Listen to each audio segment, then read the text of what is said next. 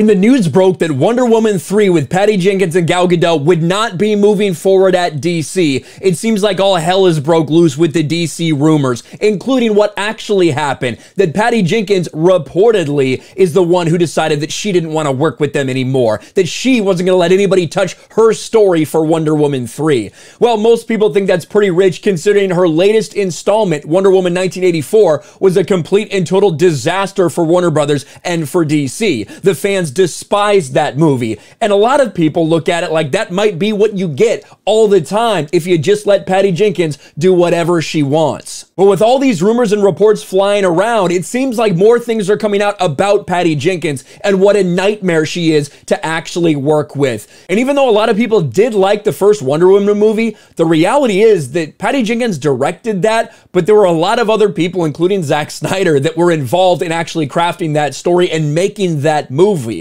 But when she herself has total and complete control, it doesn't look like people get along very well with her. Take a look at this rumor. Patty Jenkins' Star Wars Rogue Squadron script was a mess, and reportedly she was a nightmare to work with. A new rumor claims Patty Jenkins' Rogue Squadron script was a mess, and it was a little bit surprising when, I don't know what day it was, some Disney investor, some day where Kathleen Kennedy was out there touting Star Wars projects that were coming up, and this was the big reveal. Patty Jenkins coming over to do a Rogue Squadron movie.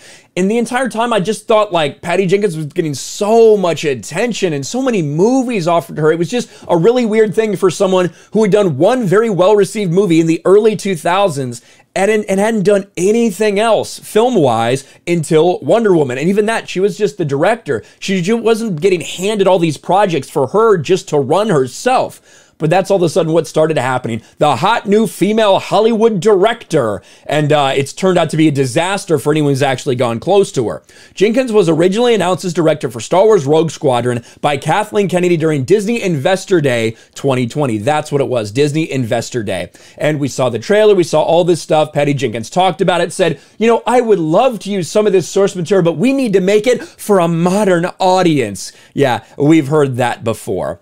By November 2021, it was reported by The Hollywood Reporter the film was indefinitely delayed. Boris Kidd explained, sources say producers and filmmaking team came to realize Jenkins' schedule and other commitments wouldn't allow for the window needed to make the movie in 2022, so it's been taken off the production schedule.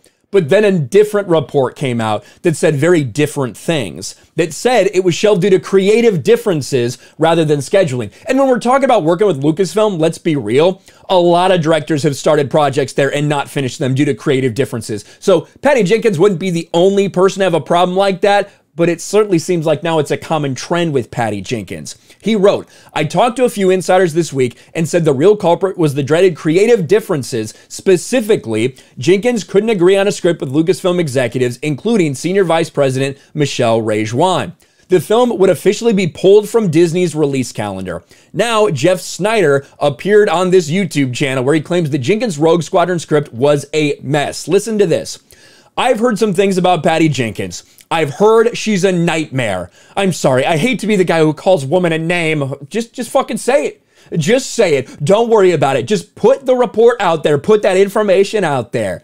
But I get it. Oh my God. But listen, I've said this about countless male directors too. He then detailed, so I've heard everything she turned in with Wonder Woman 3 was like a mess. I've heard the Star Wars thing was a mess too. He finished this segment by saying, I don't know what you want me to say, folks. That's what I've heard. It certainly seems to line up with this kind of diva mentality that Patty Jenkins apparently has, that she can do no wrong, that she has to be in control of everything, that she refuses to take any criticism or advice or suggestions from someone like James Gunn, who is now running DC Studios. No, it's got to be her way or the highway. So she walks away from Wonder Woman 3, according to these reports, if she wasn't actually like kicked off the project. She walks away from Rogue Squadron due to these problems, due to the script being a mess. What else? Do you remember Cleopatra? That was supposed to be on her list, remember? That was one of the things she wanted to focus on. That's why she didn't do Rogue Squadron. Well, wasn't too much longer before we heard this. Patty Jenkins steps back from directing Gal Gadot's Cleopatra.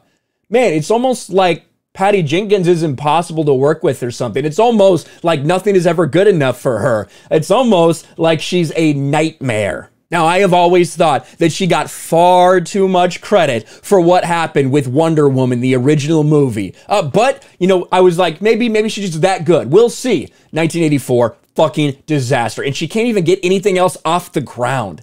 That's how bad it is. It just shows that there are some people that you shouldn't just hand the reins to, especially when they have absolutely no experience doing that thing. I think it's safe to say that Patty Jenkins now, with all this stuff, it's safe to say that she is one of those people. You don't want to hand her the keys to the kingdom. You don't want to hand her the reins because she'll turn into a nightmare. Let me know your thoughts in the comments section below. Smash a like button, subscribe to the channel, ring the bell for notifications, share this video out there, and I'll talk to you later. Thanks for watching, everyone. And a huge shout out to my patrons. I appreciate you guys so much. Want to follow me on Twitter or Instagram? Check out the description below. You'll find links to my P.O. box and my Patreon as well. And I'll talk to you guys later.